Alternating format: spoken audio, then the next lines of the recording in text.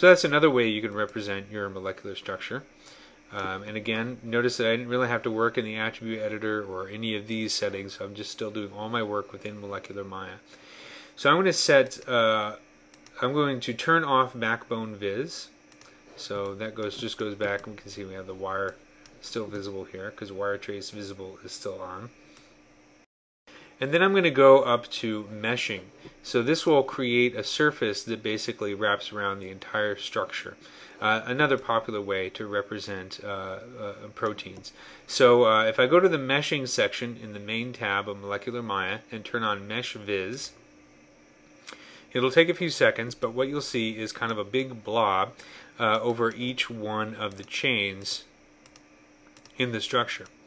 Now, what's creating these blobs? These are actually end particles that have been assigned to each atom in the structure, and then the meshing for the end particle has been turned on within the end particle tab. But again, I don't have to worry about that because all the controls that I need for the meshing are actually available here within the Molecular Maya interface.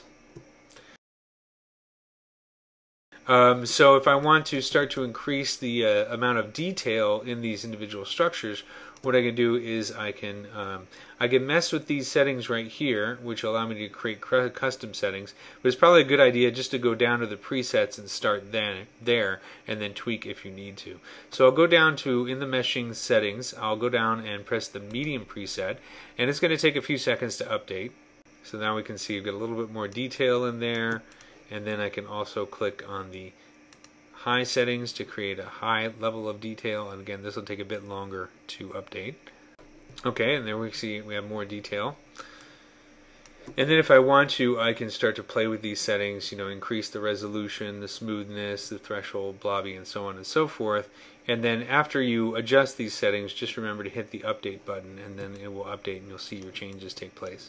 And remember, the more resolution you add to your settings, the longer it will take to update, so be aware of that. There's some rendering options here within the Molecular Maya interface, which are very interesting. For example, they have Ambient Occlusion color per vertex available. So what this does is this actually renders ambient occlusion for the surface, bakes the ambient occlusion shading to the vertices of the surface, which means that without needing to use mental ray, you can render nice ambient occlusion models using Maya software or Maya hardware or whatever directly just from working with these controls here. So what I want to do is if I go down here, I can change the settings. I'm going to leave them at their defaults. So the default occlusion rays is 32, and the filter size is 0.04. If I press the bake button and wait a few minutes, you'll see that it's actually rendering down here, this little progress bar. And once it's done, you'll actually see the shading appear on the surface. So there we go. We have ambient occlusion shading available right on the surface here within Maya. And then another option you can use is bake to black and white if you don't want these colors as part of the surface. So I'll just click on bake to black and white and then press the bake button again. And it's going to do another render, and you'll see that shadowing information appear on essentially a monochromatic version or a white version of the structure. So there we go.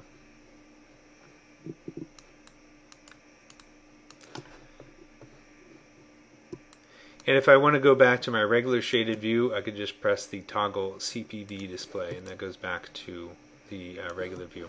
And then the shaders that are applied to these surfaces have been generated automatically using from Molecular Maya.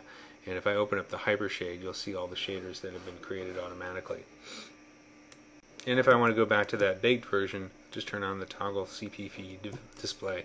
Anytime I need to change these settings here, I just have to remember to press the bake button after changing the settings for it to update. Another interesting feature that I wanted to demonstrate is the biological unit feature. And what this is, well, I'll give you a little bit background of this structure. So this is the way the structure looks like when I first import it.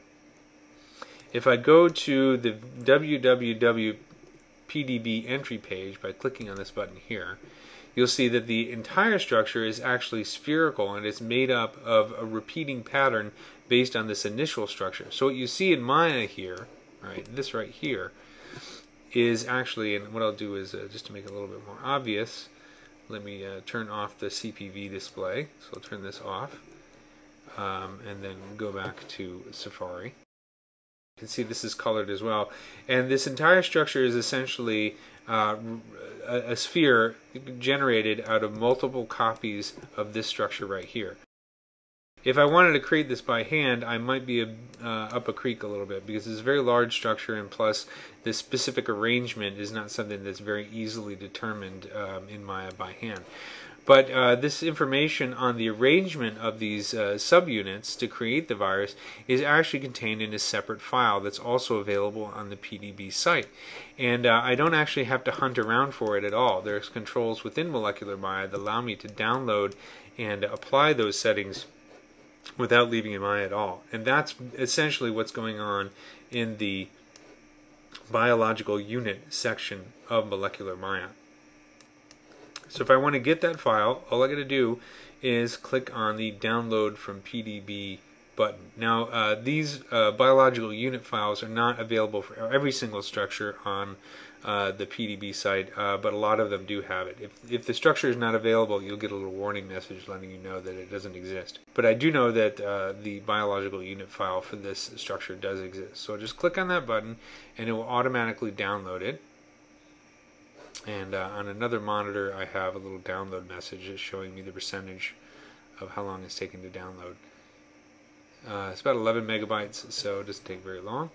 Once it has downloaded, you can see that the biological unit interface section of Molecular Maya has changed, and now I have a bunch of options for how I want to represent the rest of the structure.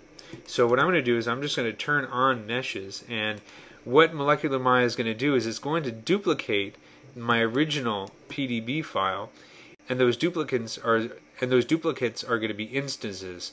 So that means that each duplicate does not have a unique shape node. They all share the same shape node, which means that the update is much faster than if it was a straight duplicate, where every part of the structure was an individual node. So that's kind of convenient, and I can just turn this on and off, but just by clicking on the meshes button. I can also choose something like, if I wanted to do backbones for the rest of the surface, but keep my original part as a mesh, let me just turn on the backbone section. You'll see now I have this kind of representation, which is also a popular way to sort of display proteins. I'm going to turn off backbones and switch back to meshes. And I'm going to switch to the render cam that I have set up in this file. And there you can see there's the whole structure.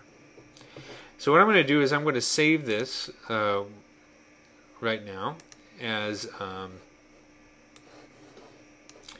Maya Demo version 1. So just click on that, do save as. This will be available on the DVD as well. So now I have the whole structure.